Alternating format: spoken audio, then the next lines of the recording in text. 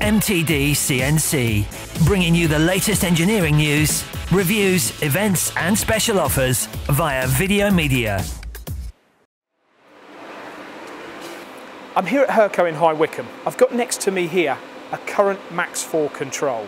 I'm here to meet with Colin, who's going to talk to us about the new version, the Max5, and he's going to tell us the differences between the Max4 and the Max5 control.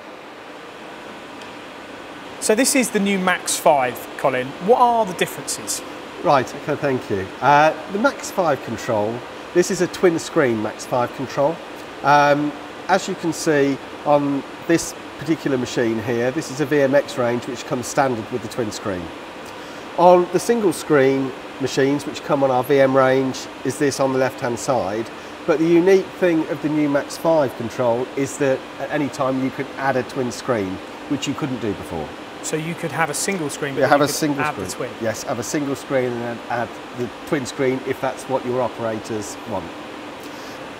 The new screens are high definition graphics and they're now 19 inches versus our 12-inch screens that we had prior.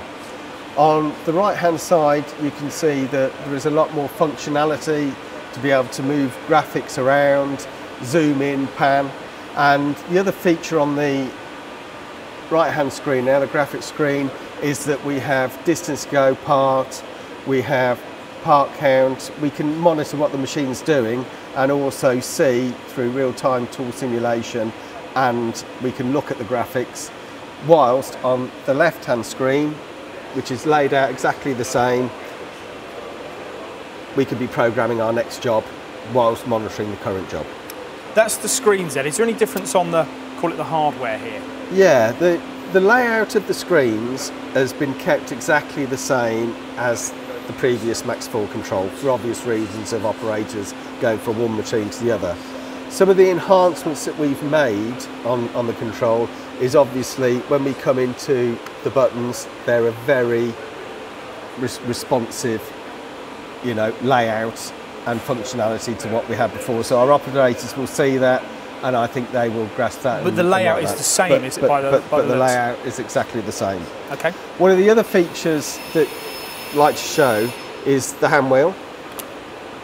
The hand wheel on the Max controls previously was inlaid into the control. Now on the Max and the VM range, and all the controls are the same, so you can take this hand wheel off. Okay. Now, as you can see on here, we have a display. That is an option, which is going to be standard on the VMX range of machines, but on the VM will be an option.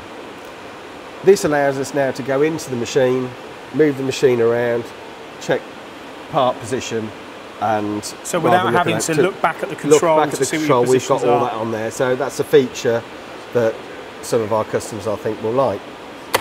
From NC code and having an ASCII keyboard, again, that's been put into the control.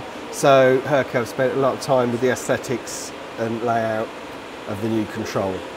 I did also read somewhere about a light and a torch on this hand wheel. Is that correct? Yes, it is. Yeah, just some of the features, some neat Hurco features.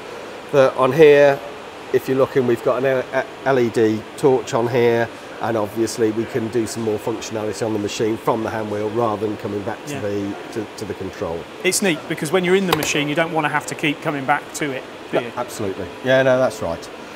This is a neat feature of the new control where we can actually fold the control down. We can push that back into the machine, close that.